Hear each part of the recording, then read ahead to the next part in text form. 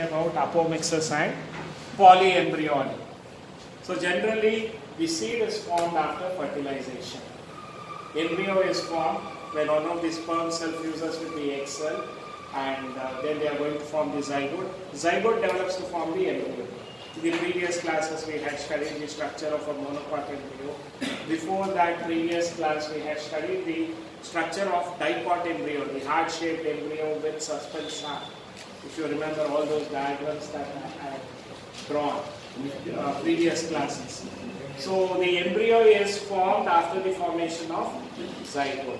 But in some of the members of the family Asteraceae or sunflower family and grasses, you find there is a formation of seeds without fertilization. Okay? But here it is not parthenocarpy. We are talking about apomixis. There is a formation of seeds without fertilization. So they have noticed that in Asteraceae and grasses. So we are not talking about parthenocarpy. Okay? What is parthenocarpy and the difference of apomixis? Parthenocarpy is formation of fruits without fertilization. Apomixis, we are talking about formation of seeds without fertilization. Okay? So apomixis is asexual reproduction, which is mimicking sexual reproduction.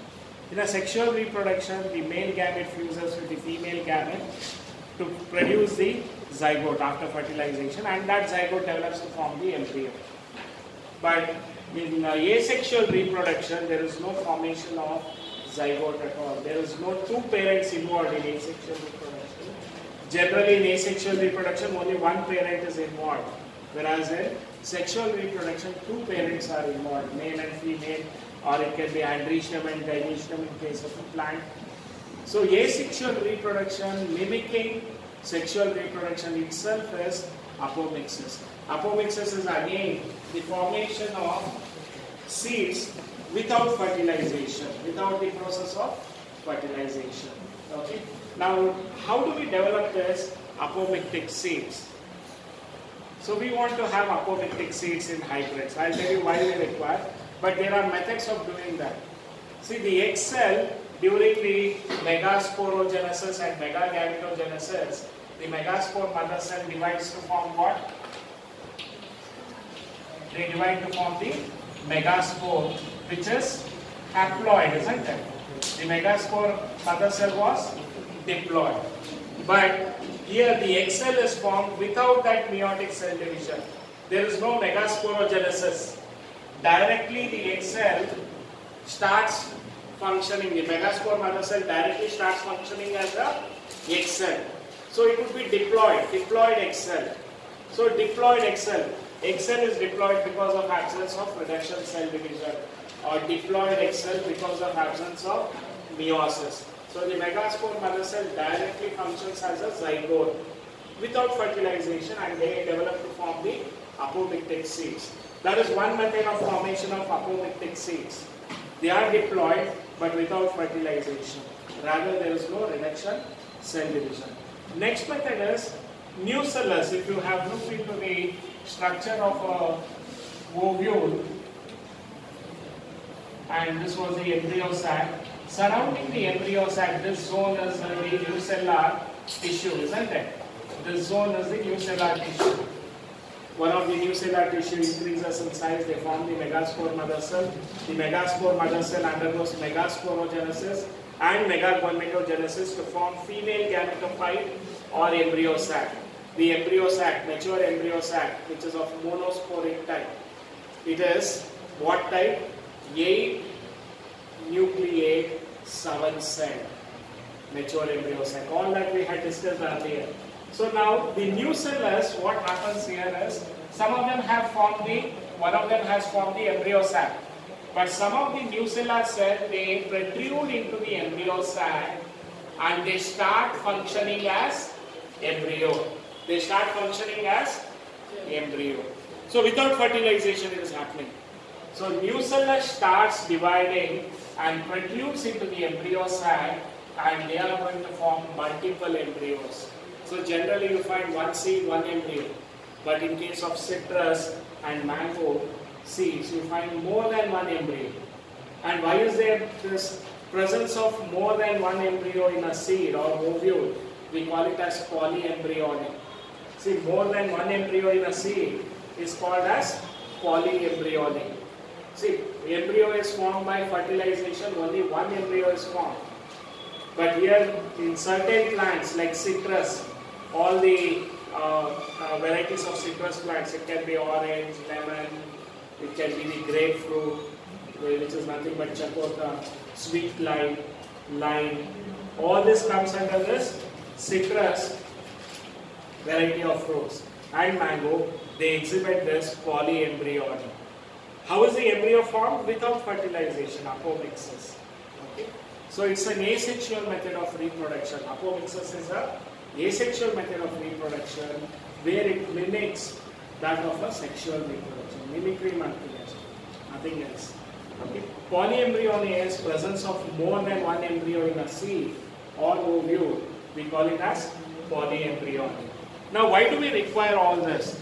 See, hybrids we are producing plants. So, take a plant which has very good leaf. Another plant has very good number of flowers are there. Okay, and they produce good fruits. I want to have leaves, flowers, and fruits together. What we do is by crossing these two plants after many generations, we get that ideal hybrid, a desired hybrid where the plant has good number of leaves, flowers, as well as fruits. Okay, all these three things together, they are going to constitute the hybrid. And as a result of this, the hybrid now, it has to be, we have obtained a desired plant. But this hybrid, what you have to do is, you have to multiply it. But in nature, what happens in this hybrid you have got? One generation you have fulfilled your requirement with a desired plant having good amount of leaves, good amount of flowers, good amount of fruits. But what you require is this hybrid should multiply with the same genotype.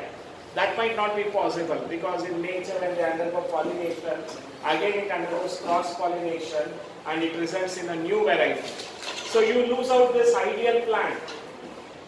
Nature will betray. And hybrids, purchasing this every season, hybrid plants or hybrid seeds by the farmers, it's very expensive. Every season he has to purchase the seeds. That is expensive. Second one, they are also very costly. And it's a very cumbersome process. Producing hybrids is a very slow process. Now I have obtained a hybrid. I want the same variety of plants. Then I can utilize Apomixis.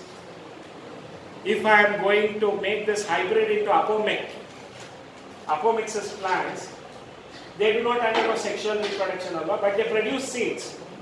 Production of seeds without fertilization. We call that as Apomixis. And using those seeds, when I sow it into other places, I get the same variety of plant. It is a clone. You get clone because there is no chances of the genotype being changed.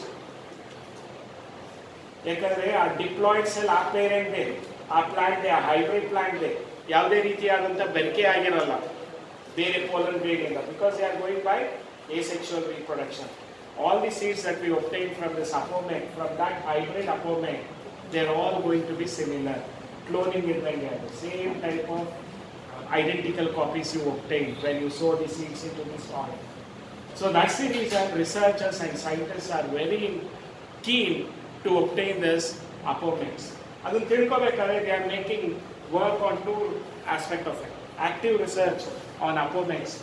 First of all, Apomixis ಹಾಕಬೇಕಾದ್ರೆ citrus plant mango ನಲ್ಲಿ natural ಆಗಿ ಆಗ್ತಿದೆ. Grasses ಅಲ್ಲೂ ಆಗ್ತಿದೆ, sunflower ಫ್ಯಾಮಿಲಿನಲ್ಲೂ natural ಆಗಿ ಆಗ್ತಿದೆ. ಆ natural ಆಗಿ ಆಗಬೇಕಾದ್ರೆ ಅದಕ್ಕೆ ಯಾವುದೋ ಒಂದು ಜೀನ್ ರೆಸ್ಪಾನ್ಸಿಬಲ್ ಇರಬೇಕು.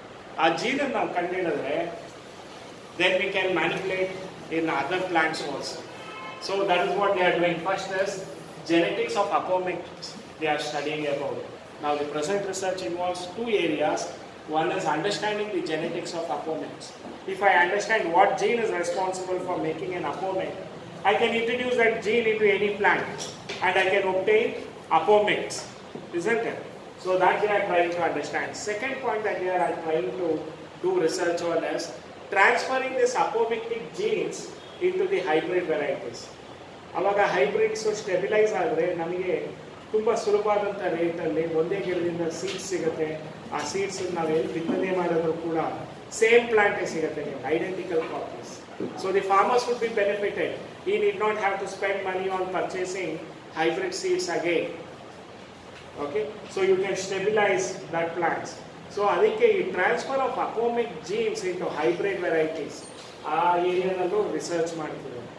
ಒಂದು ಅಪೋಮಿಕ್ ಆಗೋದಕ್ಕೆ ಒಂದು ಗಿಡ ಯಾವ ಜೀನು ಹೊಣೆಗಾರಿಕೆ ಅದನ್ನ ಕಂಡುಹಿಡಿತಾ ಇದ್ದಾರೆ. They are trying to find out which gene is responsible for apomixis.